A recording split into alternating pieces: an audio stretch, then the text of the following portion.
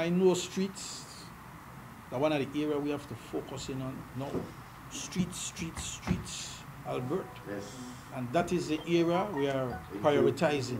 We are now being able to put out to tender some of the streets we find out there that have been an impediment to the quality of life for some of our residents. And not some of the main streets, but some of the streets where people, they suffer for long, and we have identified those areas. We can't fix all the streets, but those that we can't fix will still rehabilitate, Councillor Van.